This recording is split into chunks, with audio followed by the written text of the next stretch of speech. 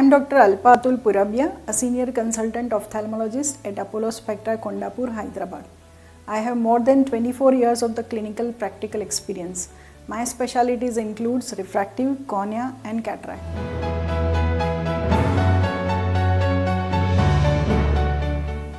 Of course, laser refractive surgeries are safe in your eyes provided you are suitable for surgery.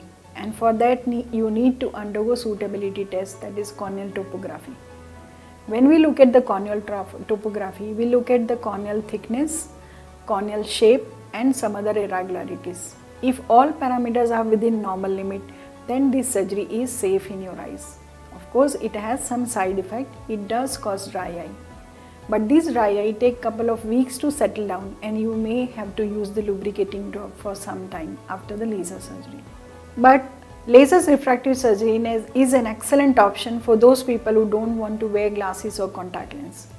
It does improve their confidence and give them a better quality of life.